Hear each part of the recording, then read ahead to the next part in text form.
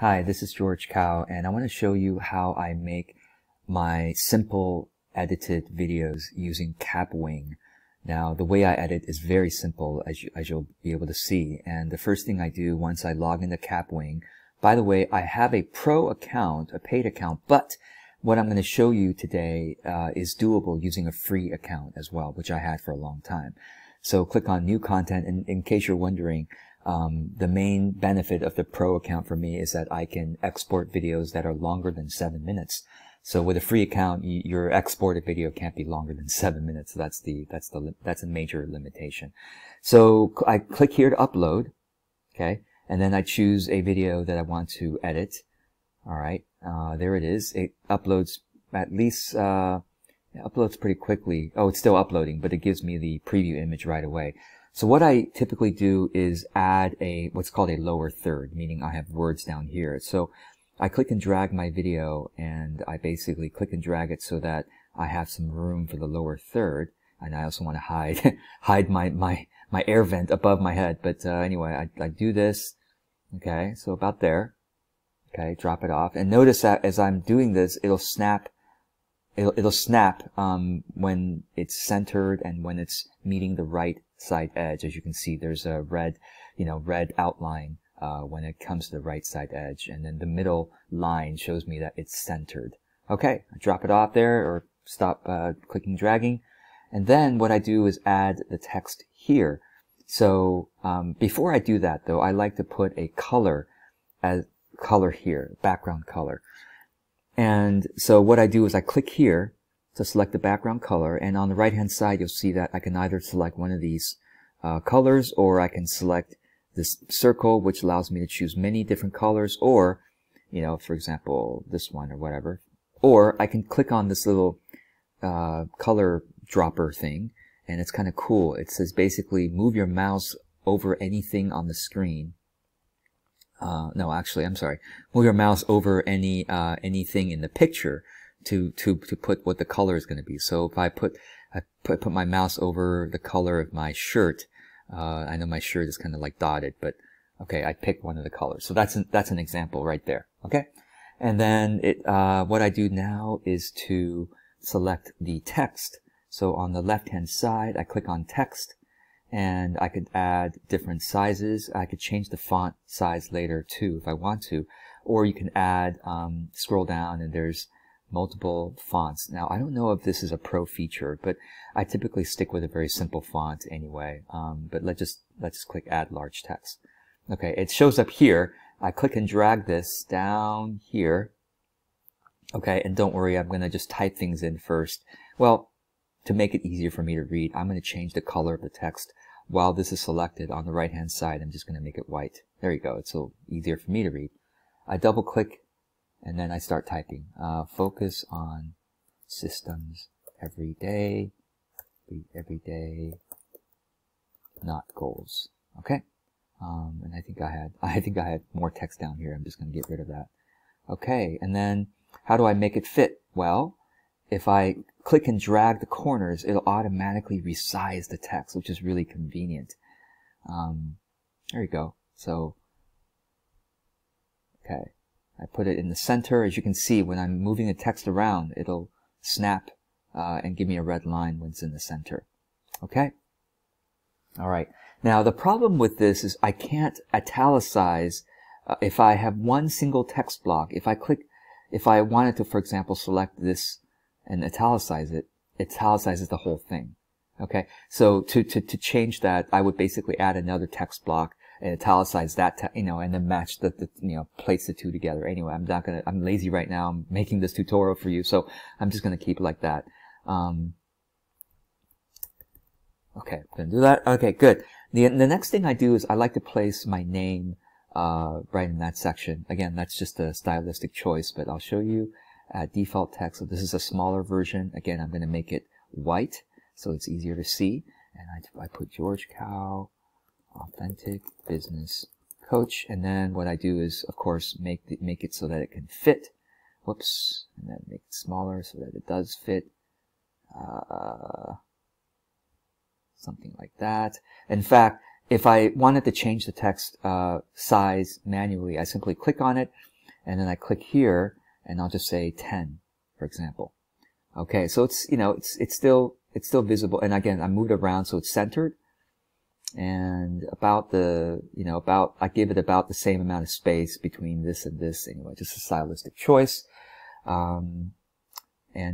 Yeah, I think that's good enough. And once I've done that, the next thing I do is I look at the timeline below, and the timeline should be automatically popped up here. But if for some reason you don't see the timeline, I think if you click on layers, it should show you the timeline. Anyway, I'm assuming that you can see the timeline. So the timeline down here, what this is for is that you get to adjust the different layers. And as you can see, if I click on each layer, it does highlight it in the timeline. You see, when I click on the layers menu on the left-hand side, there are 3 layers to this video. There's the video itself, there's the big words, and then there's the small words. By the way, the big words, I can also adjust the line height. I'll show you what that means. So if I go like this, the line, there's more space in between the lines. You see? So a bit more space in between the lines. Okay. Yeah, so that looks nicer. Okay, so in the layers menu, if I click on this layer, you'll see that it highlights it, very subtle, but down here you see that there's a yellow circle. If I click on this video, for example, it highlights the video. And as you can see, each layer, it's only going to show for a few seconds because my cursor happened to be here. So what I'm going to do is I'm going to take this layer, right? This is one of my words layers. Then I'm going to drag it to the left to the beginning of the video. And notice when I drag it, it kind of snaps to the beginning, right? When I get close to it, and I drop it off there. And this is because the snap thing is on. If I turn it off, it won't have that nice feature. If I turn it off and it's white, if I drag this, for example, it won't snap. It'll like, I have to like position it manually, right? But if I click on the snap, then if I drag it over here, it automatically knows that I want it in the beginning. And once I have the text there, now I have to drag the text in the timeline so that, see, I actually have to drag the little yellow circle. I click and drag so that the text is going to fill the entire video. Otherwise, if the text is only part of the video, then if I drag the white cursor for the different aspects, so like the video will be playing and the text will be there, and then suddenly the text will no longer be there. So that's why you have to drag this yellow circle. Click on it and then drag the yellow circle, and now there's a little bar to show me that's the end of it.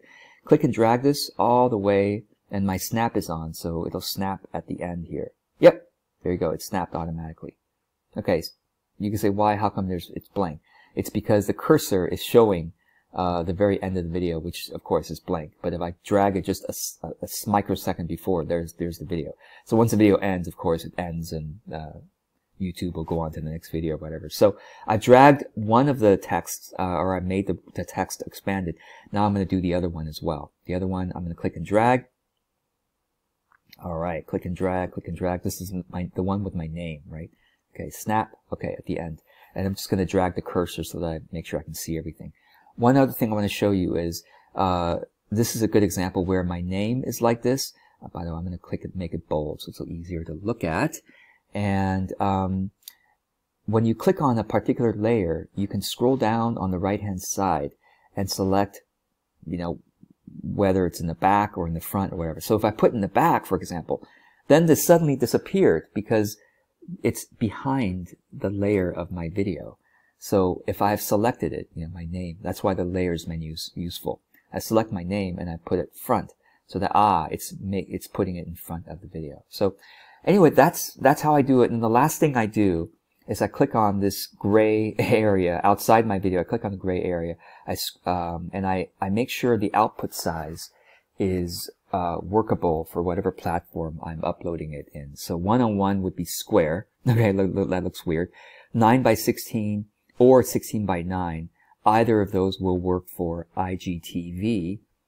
So 9:16. This is usually best for Instagram, IGTV, and I think whichever of these these all should work for YouTube. Any of these should work for YouTube. For Facebook, I know that this one I upload this format all the time, and one-to-one should work probably as well. But typically Facebook is, I think Facebook is typically 5:4. That's how most Facebook videos look, I believe. But anyway, 9:16 is what I prefer for IGTV. And with that, I simply click on Export Video on the upper right-hand side. Oh, I'm sorry, one more thing I forgot to do. I like to edit my video so that the beginning, the couple seconds in the beginning, are not silent. Because once I click record, I check that it's recording before I start speaking, right? So I want to edit that part out. So how do I do that? All right, so let me show you. First of all, I move my cursor to the beginning because that's the part where I want to edit. And then what I do is I zoom in, okay? So this tool here allows you to zoom in on the timeline. By the way, I'm going to make it easier for myself by clicking and dragging and just giving myself a bit more space. This little thing allows me to make the timeline a little bigger. And I zoom in. So I just click on and drag, so I'm zooming in more. So you can see how now this is 0 seconds, 2 seconds into the video, 4 seconds into the video. And so I drag the video, and I basically notice, see? You see my mouth? Notice this area of if I click and drag the timeline cursor, my mouth opens around this point, okay? So I can take out 1 second before my mouth opens, around 1 second, 0.095 seconds. So I click the timeline cursor, drag it here to just before my mouth opens, and then I click on the split button right here. I click on split, and now you can see that there's now 2 separate elements. As you can see, layers. There's 2 separate layers on this. If I select the first, or I'm not sure which layer, let me select the second layer. The second layer is the small layer. You can see there's a yellow outline. See? First layer is the long layer, yellow outline around that. The second layer is the yellow outlines around that. So I click on the second layer. I've chosen the second layer, and I'm going to delete it by trashing it. There you go. Now, what happens now is if I export this video, the text is going to show for 1 second before my video shows. But I don't want that. I want the text and video to start at the same time. So I'm going to click and drag this layer, and I've got snap on, so it's going to know to snap right there. It's going to snap right there. I'm going to drop it off. But because I've taken 1 second off, okay, now I'm going to zoom out so I can see more of the entire video. Zoom out, zoom out, zoom out, zoom out, zoom out. Okay, keep zooming out. I'm just going to drag this thing here. Zoom out. Okay, now, about there, and I'm going to scroll to the right. Now, notice that the text is about 1 second longer than the video itself because I cut 1 second off from the video's beginning. So now I'm going to click and drag this to snap so that it's snapped. Yep, snapped right there. Okay, so the video, and I'm going to do the same thing with this other text layer. I'm going to snap it right there. Snap it right there, and I'm just going to double check. I'm going to take my cursor and put it at the very end of the video. Okay. Snap it. Okay. And when the snapping thing, you're unsure of it, you can always remember zoom in to make sure that it's exactly the same. See, if I zoom in the most, it ends at the same time. Anyway, I hope that was helpful. I know there's a little bit more detail than I expected to get into, but hope that helps. And now I just simply click Export Video. And there it is. It is now editing and processing. And because I have Pro, it's supposed to be faster processing. And I think watermark free is true for, no watermarks even on the free version of Kapwing. So it's just that the Pro processes a little bit faster. I've noticed it doesn't process that much faster on the Pro version, but there it is. All right, last thing I want to show you is what if, do I go through that entire thing every time I edit the video? No, I simply, what I do is I'll open up my workspace in a separate, and what I do is I usually just click on the 3 dots for an older video, and I click on, let me move my video here. I click on the 3 dots for my older video, and I click Make a Copy. And when I click Make a Copy, everything I've done from the previous video is already there. And all I do now is I click on the video layer itself, right? Or if you want to make sure you're clicking on the video layer, you can go to the layers menu and click on the video layer. And I delete the video and I simply upload another video. And how do I upload another video? I click on Add Media. I click on Add Media here. And then I can upload, I'm going to drag another video from my desktop over here. And it's uploading. And basically it's uploading. And I simply click on this plus button to add it. There it is. All right. And then I do what I showed you before, which is I move it, just like I showed you before. And notice that my name is gone, because remember the name layer, George Kao, the business coach, is hidden behind the layer I just added, the video layer I just added. So I click on my name layer, scroll down, and I click on front, and there it is, right? So that, anyway, that's much faster, as you can see. And the other thing I have to remember to do is to change the timeline, because remember, this video was a different length than the other video I had deleted. The other video layer I had deleted. So now I have to like adjust this, right? Snap, right? And then adjust this, click and drag, and then snap. There you go. Anyway, so just kind of double check these things before you publish. And I might want to, like I said, edit the very beginning when I have silence for 1 second or so. All right, I think that's enough. I hope this was helpful, and if you have any questions, let me know below. I'm not a real pro at Kapwing. I just know how to do these very simple things. But maybe you put your question below. Somebody else watching this might have an answer for you. All right, take care. Or if you have, by the way, if you use Kapwing and have another cool thing you like to do frequently, you can also comment below with what your tip is as well. All right, thanks. Take care.